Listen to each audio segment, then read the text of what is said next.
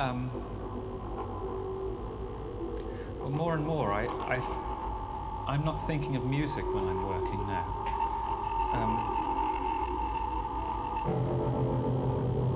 I'm thinking always of trying to create a sense of a place, but using sound to do that, using only sound.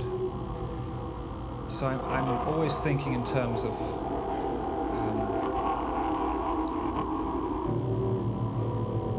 if you were sitting somewhere and hearing this, what kind of place would this be?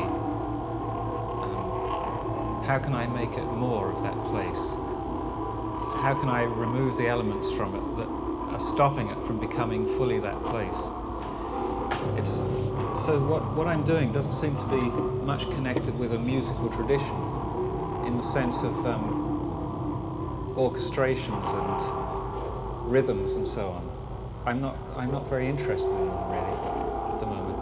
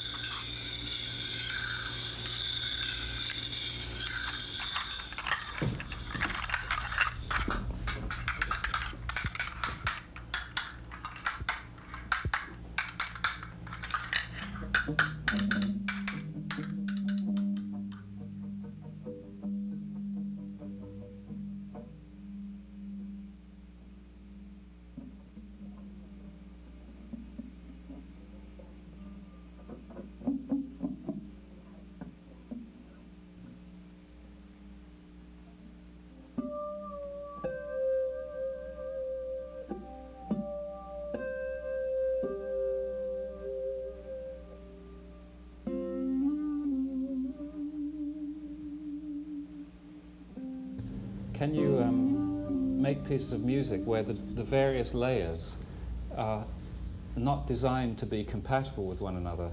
They're not constructed in relation to one another, but you rely on the listener's perception to fix them together.